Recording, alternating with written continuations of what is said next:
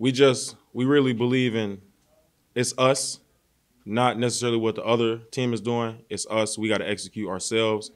And we had 2 good first drives, and defensively, those guys go out there and play hard on defense. They're not going to go out and pitch shutouts every game, but you see after those first 2 drives, the defense nutted up and really stopped everything they had going. And we felt offensively, they didn't stop us today. We only stopped ourselves.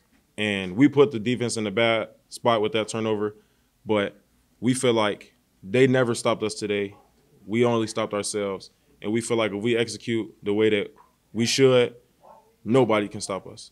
What about your performance today? Finally end zone 3 times. First, I want to say rest in peace to my cousin William. He got laid to rest today. And so it was an emotional day for me.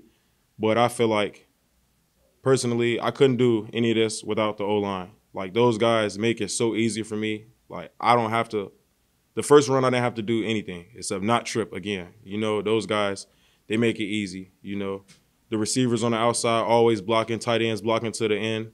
Those guys make it easy for me. And I just got to go out there and play ball, So, solid game for myself. But the O-line, the whole offensive unit, like, kudos to those guys because this is a team effort at the end of the day, and we got it done today. The bye week, so how do you kind of spend that bye week?